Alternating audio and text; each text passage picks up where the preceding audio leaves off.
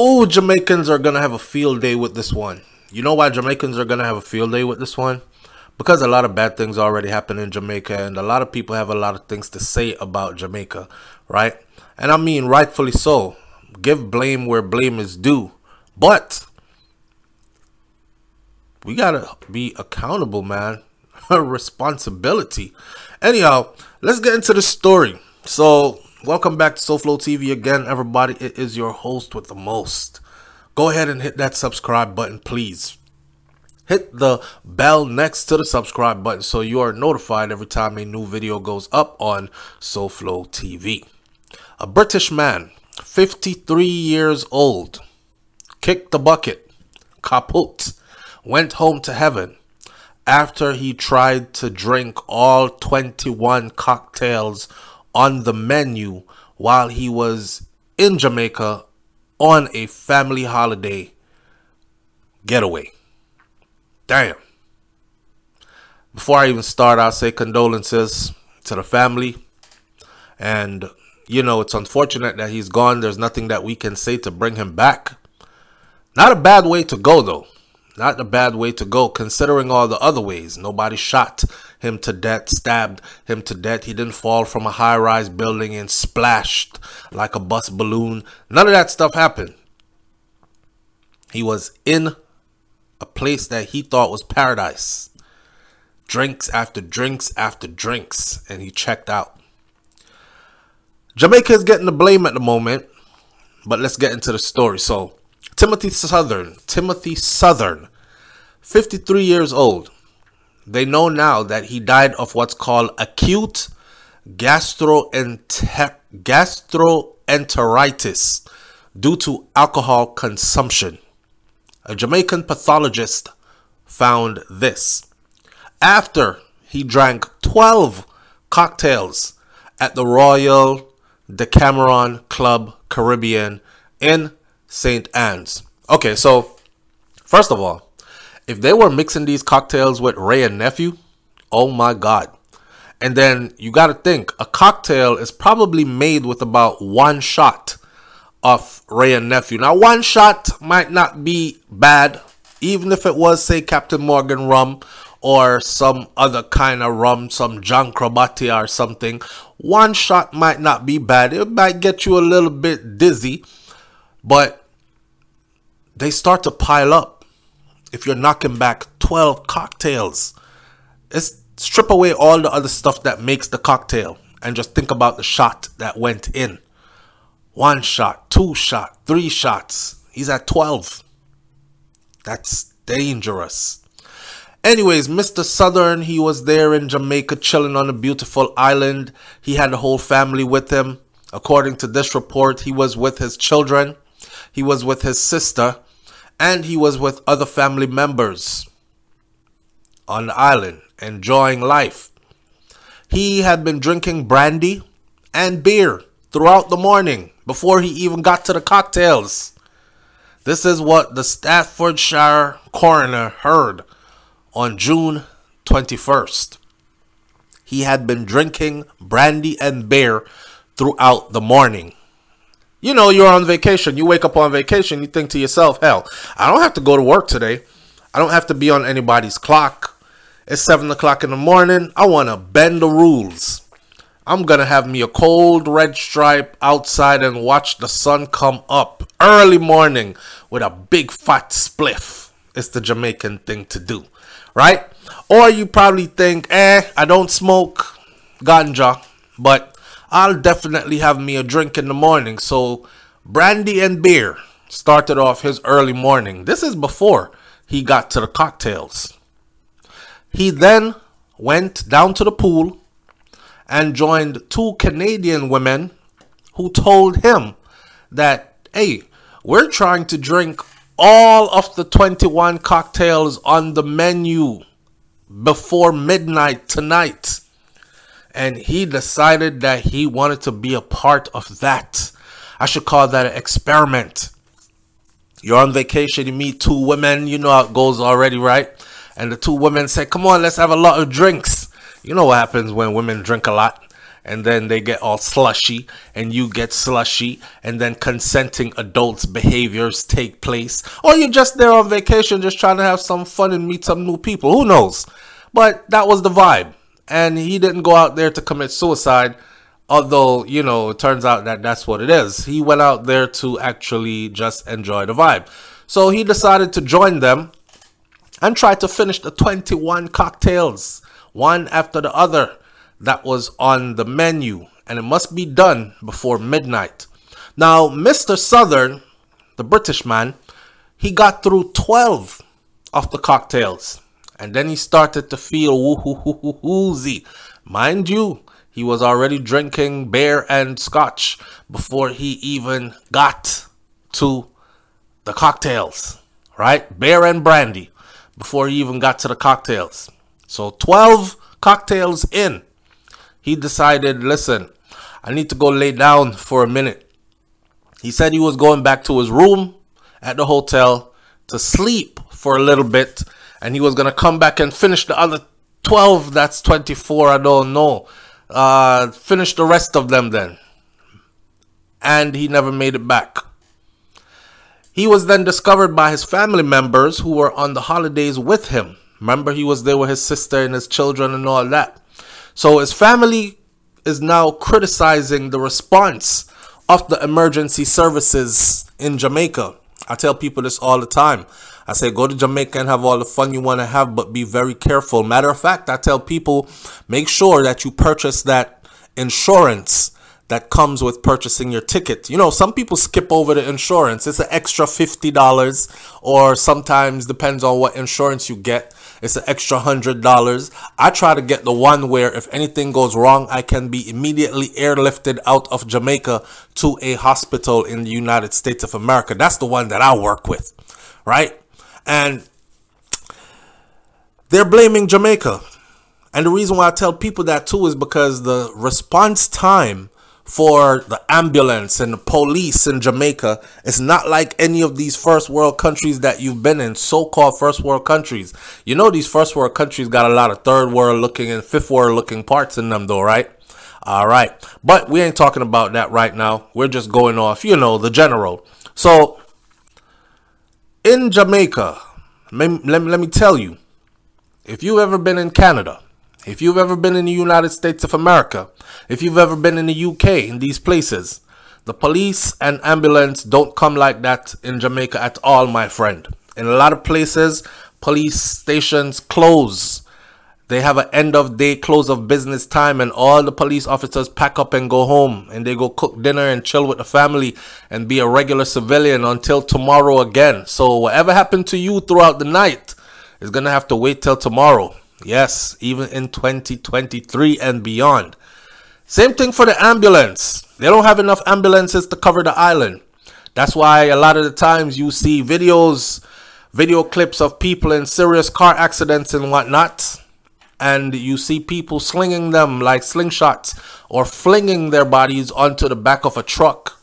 So, or somebody's open pickup truck so they could take them to the hospital because ambulance ain't coming. Some parts of the island is going to take you a half a day for medical personnel, emergency medical technicians to arrive, if they even come to those parts. So it depends on where you're at. If you're in the touristy areas, of course, you're going to get a swifter response, which is still slow, very slow compared to these other countries I called out. Anyhow, Mr. Southern, he got to his 12th drink and he decided, I'm going to go lay down for a minute. Ain't feeling too good, but I'll be back to finish the rest. We're making it. He was then discovered by his family members who were on the holiday trip with him, and his family member has been criticizing the emergency response services in Jamaica. One of his relatives told the inquest that, quote unquote, he was on his back choking. I put him in a recovery position and I screamed for an ambulance. He was making a gurgling sound. As soon as he was in the recovery position, he vomited. I was shouting his name with no response. In other words, she flipped him over into the recovery position, and he started throwing up. But he was already laying there on his back, choking. Of course, you know, the alcohol had knocked him out. I know exactly what happened right here. The alcohol rendered you and him unconscious. And in the process of being unconscious, you're throwing up. Now, as he's throwing up, because of how he was positioned, he was throwing up and swallowing back his throw up, right? Because it's not coming out the mouth. So waste is not leaving the body. He's swallowing his waste. Aspiration. He's gurgling on and swallowing back all that was coming up. So she said as soon as she saw him, she flipped him into the recovery position, which is laying him on the side. She lays him on his side, and he immediately starts throwing all that stuff. It starts coming out his mouth. He's vomiting. He's vomiting. And she's shouting his name, trying to get him to wake up, but he's not responding. When the nurse arrived, I said, had an ambulance been called yet? And the nurse said no, they hadn't called any ambulance yet. And I thought she would take over. You know, she's a nurse. So the family member says, I thought she would take over. Get out of the way. Let me start CPR. Let me use the 2-finger sweep, clear his airway down in his throat, see if there's any obstructions, get him going. And I noticed that he was starting to lose temperature, she said, which means he's now becoming cold, colder. I checked his pulse and I couldn't find it. I'm panicking now. She said he had a pulse. I was starting to lose it. I got a full look at his face and I thought he had passed away. He looked like he was gone. The relative said that the nurse wasn't properly trained. The nurse didn't know what she was doing. So this is what they're going away saying, right? They're going away blaming the nurse. They're going away blaming the emergency medical response that they got while they were in Jamaica. The family is saying that if somebody came who was properly trained and knew what they were doing, their family member would have been alive today. And you know what? Probably. I said, don't just sit there looking at him.